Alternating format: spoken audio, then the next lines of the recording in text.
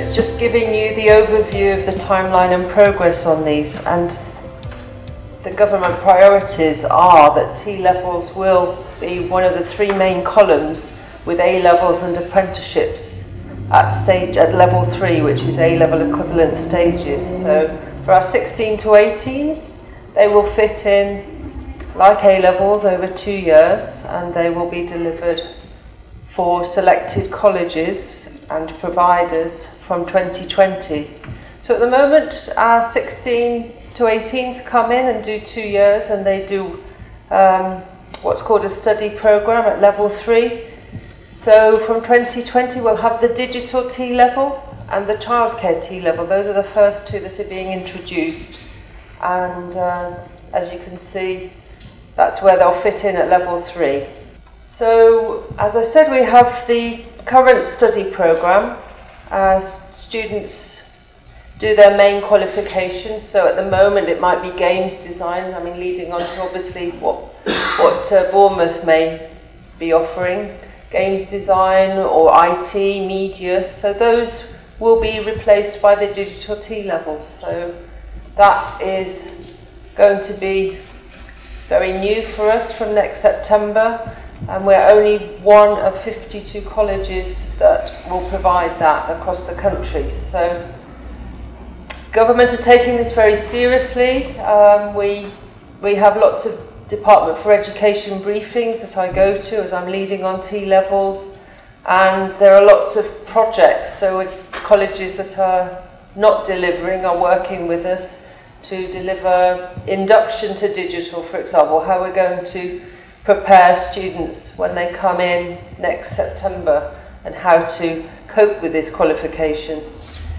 I would say it's a lot more complex as a qualification. We haven't got the specifications yet.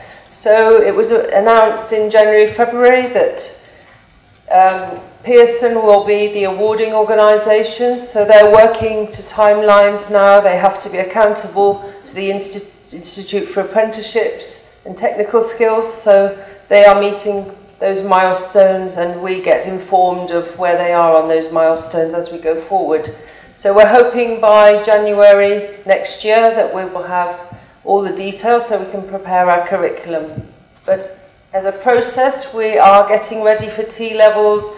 There are various government grants, so we have our staff going into companies for so many days. That's a project to become dual professionals.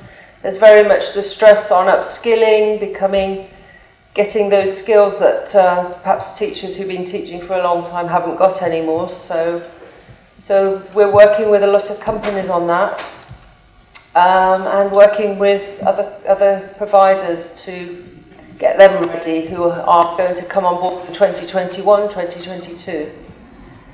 So you can see there are only 2 T-levels coming on board at Farnborough, digital and childcare, in September 2020. The other one nationally is construction. So those are the first 3. And then there will be more coming on board. So the health and science will be coming on board in 2021, and they've just announced all the providers who will be delivering T-levels in 2021, including that one. So just the 4 for 2021, 2022, there'll be more coming on board, and so on. So by 2023, all providers, colleges, even some of the schools are in the T-level pilot from next September, will be coming on board over the next few years. So they are more challenging. I'm not a techie, as I said, but so say the digital T-level will look at cyber, networking, programming, and staff will have to deliver 2 programming languages, so like Java. So that level of technology is much higher, and what we have to deliver and the calibre of students and what we need to do to upskill is giving us we've got a long lead into that. We've obviously being taken on a journey really by government to take it very seriously to make sure that we're ready. So T-levels are a much bigger qualification. We have to deliver it over 2 years with 1,800 hours.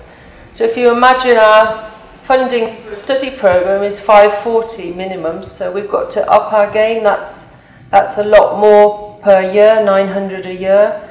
So a big chunk of that is what's new, is called the extended placement. So I started in Farnborough in September, and you're leading on T-levels and you've got to get 76 placements in industry with students going out for 45 days. So that's been my challenge this year. So we've hit our target, and a lot of employers. So we've had a lot of industry committees. So for each subject area, I invited employers in, introduced them to T-levels, asked them if they could support extended placements. So government have given us project funding so that we get these extended placements in place. By the time we're in 2020, they're in place. So that's been really positive. That is a challenge to get students out on 45 days, I must admit. But when we have the T-level in place, we can plan that in over the 2 years.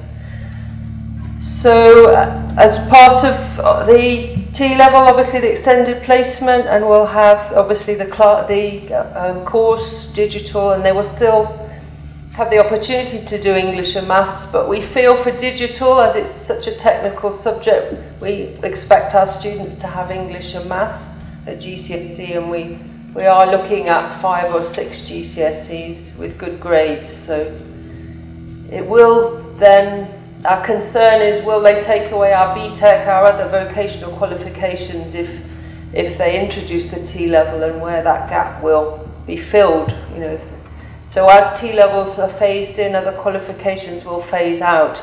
You're probably aware there was a level 3 consultation which just closed recently, looking at all qualifications, because there are well over 1,000 level 3 qualifications that colleges, other providers can use, so they want to streamline that. So I think that will be the future as we move into this. They will phase out the other qualifications that are similar. So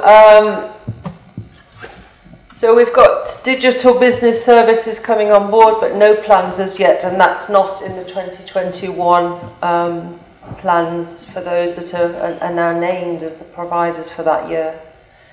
So still lots of changes, lots of consultations happening on, and panels that meet. So government organises panels that bring in employers to make sure it's employer-led to drive these T-levels forwards. So those panels are happening all the time on the different pathways.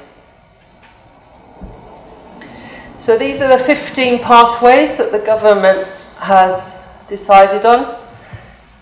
And they're coming on board at different stages. So we've got agriculture, environment, animal care, business and administrative, catering and hospitality, child care and education, which will run from 2020, and construction as well, creative and design. We don't know when that will happen yet. Digital, as we're here today, for 2020, engineering and manufacturing, hair and beauty, health and science, legal, finance and accounting, and then 4 to be delivered through apprenticeships, protective services, we call them public services at the moment, sales, marketing and procurement, social care, transport and logistics. So there are some anomalies. Where's sport? That's missing. So we don't have any news about a T-level for sport, so we presume that will still be an applied general qualification, and we hope the BTEC level 3 will still run for that.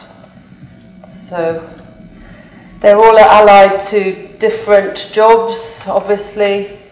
I think you've just spoken about all the different jobs that there are out there, and obviously they're looking at filling those gaps at level 4, level 5, which is a national issue.